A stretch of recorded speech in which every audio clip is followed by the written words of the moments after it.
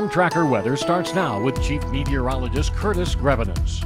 All right, good afternoon. It is not cool out there. It still is 95 degrees, but just all day today, the feel is a little different. Northwest wind gusting to 31 miles per hour. There's the front, and look what's just off towards the west. And this will be working its way eastward here as we go through this evening and in a few hours. You really start to feel some of the cooler air coming through.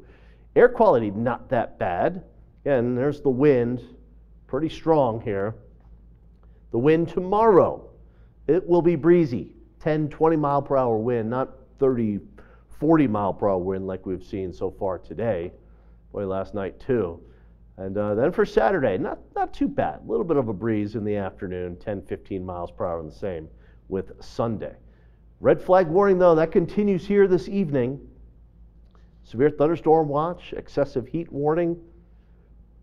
Probably not looking at any warnings or alerts for tomorrow. That'll be a good thing.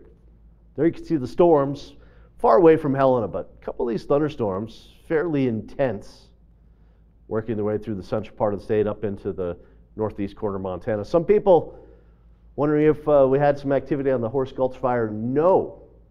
Soot and dust blowing around, not smoke from wildfire activity. Owl Gulch, Black Sandy Loop fire, Woodland Hills fire, all started by lightning yesterday, all done with here. However, up York, above York, the Middleman fire, there's Hogback Mountain. That one, a lightning strike. How about around Lincoln?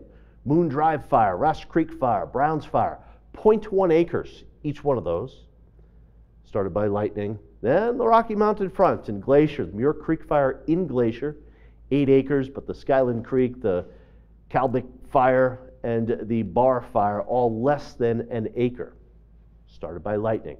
Blacktail Canyon fire, 80 acres burned. Miller Peak fire, Butler Creek fire, both saw significant rain last night and not a lot of activity. It's good to not see huge plumes of smoke coming from these fires. The Bear Creek fire, Fergus County, 38.3 acres. The Gopher fire, 100% contained now, 187 acres. Gilbert Ranch fire, 300 acres. The Tractor fire, 0.1. The Homestead fire, 0.1. And the Sparks fire, 95. Numerous fires.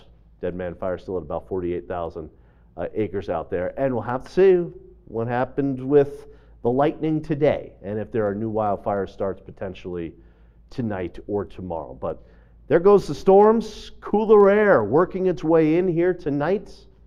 It will be a cooler day tomorrow. Highs in the 70s and the 80s. And Saturday should be pretty nice. It should be pretty nice for the rodeo coming up here tomorrow night and also on Saturday.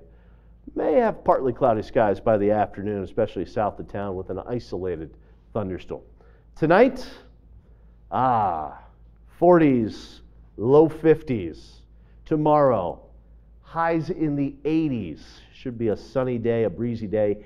Listen, the fire danger is still up there. Saturday, highs in the 80s. A storm around Helena late, maybe down closer to Boulder or Townsend, the Elkhorns. And then into Sunday, staying in the 80s. Believe it or not, 88 degrees is below the average high. Average high is 90.